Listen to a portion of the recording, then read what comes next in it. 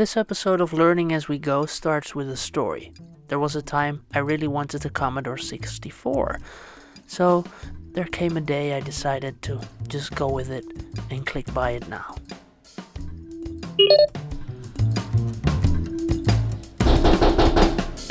A couple of days later, it arrived.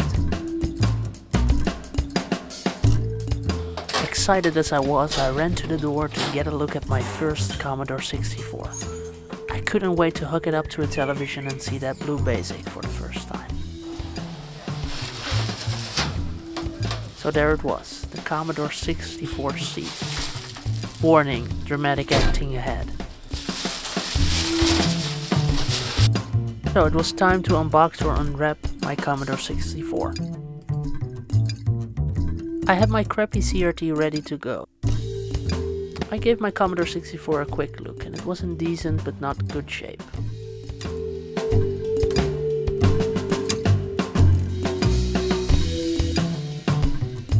It had a few scuffs on the bottom and it was missing 2 of its feet.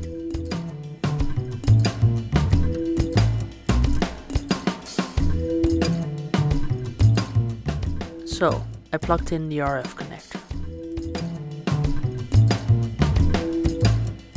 Plugged in the power. And turned it on. I could see the power light had turned on, but on the television nothing showed up. As I guess everybody would have done, I specced the CRT a few times.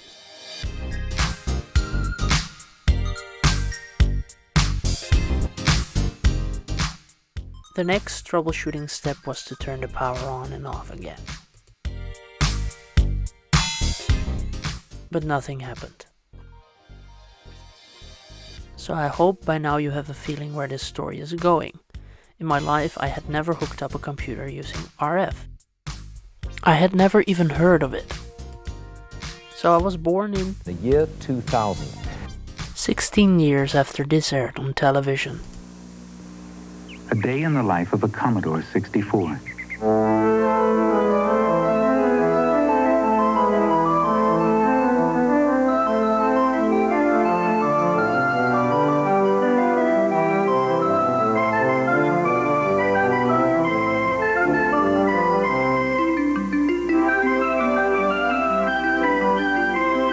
The Commodore 64. Once you get it. In my time, television looked like this. PlayStation 2 went on sale at midnight, but only 100. It's The Sims.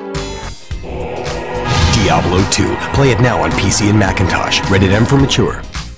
Conditions in anticipation of tomorrow's PlayStation 3 launch. It marks a new era in gaming with lifelike graphics. So yeah, my time consisted of plug-and-play consoles. Like these. So yeah, being used to HDMI and SCART and occasionally composite with the PlayStation 2, I never even thought about searching for a channel 3 or a channel 4 until I found a video of someone showing you how to do it. A very obscure video though, someone filming it with their iPhone, I think, very badly lit and everything. So I decided that some people like me, born after the year 2000 or just straight up amateurs like me, would have some benefit to a video showing you how to connect the Commodore 64. So here's the Commodore 64. We have the cartridge slot. Or no, it's a memory expansion. And there we have the RF connector. It's somewhat like a composite output. In the jack is the same. RCA jack. We have a video port where you can hook up the composite, serial, cassette deck, and a user port.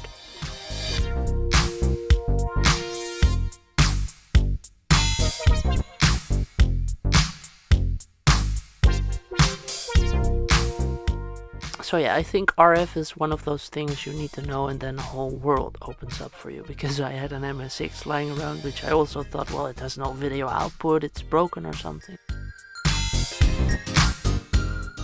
Okay, let's begin by putting in the RCA to RF connector. So the RCA jack goes into the Commodore 64. That's easy.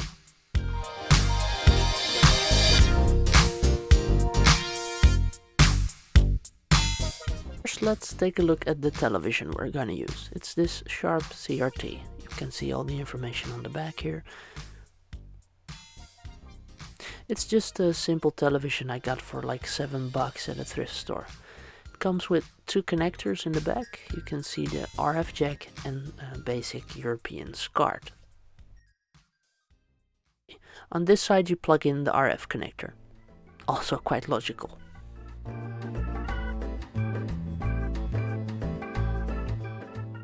After putting in the power, you turn on the Commodore 64. So the LED is on, and then in the television you search for the menu. In this case we go to the menu that says PR and you select it.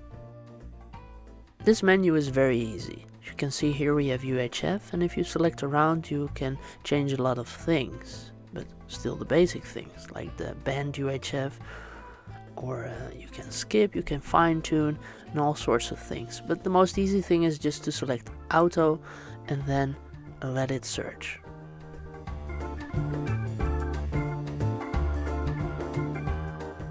So now the television is searching for all the available frequencies.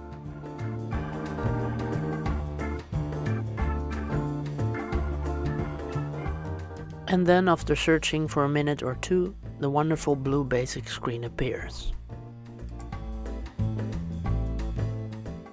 The first time doing this I realized that my other computers that used RF weren't broken. For instance, the Commodore 64 I showed you in the beginning of the video.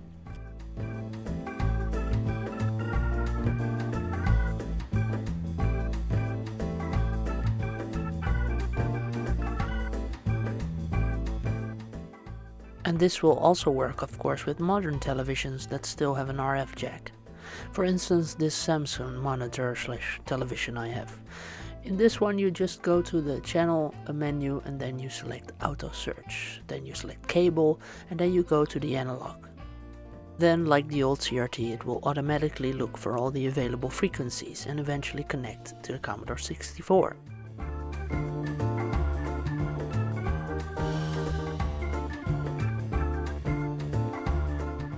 So yeah, there it is, a simple explanation on RF. Not for the people that are already familiar with it, of course. Just for retro fans like me a couple of years ago that want to hook up their Commodore 64 to an RF connection for the first time. Thanks for watching, learning as we go. Hope to see you next time.